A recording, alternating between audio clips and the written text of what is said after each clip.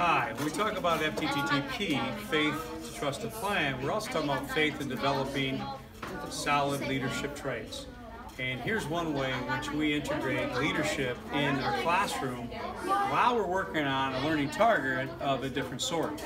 The learning target today is in essence finishing up their investigation regarding the mystery bags.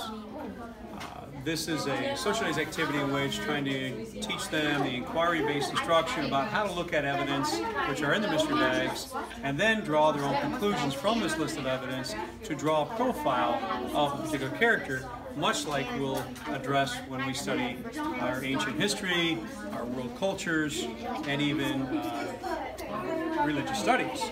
So with that being said, how do you bring FTTP into the mix of while we're doing different components? Well, part of the wristbands and the chains and the creed is all about this particular activity.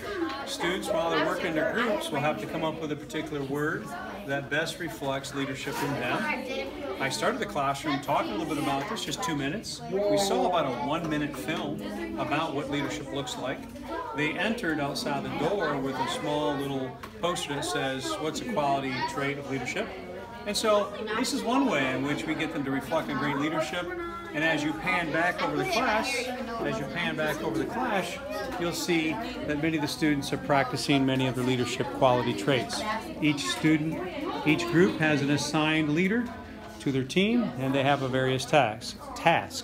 And much of this, and come back here, much of this has a lot to do with how they treat one another too. So the F in developing leadership traits is huge, and one minor component of how we bring FTTP into the classroom integratively. I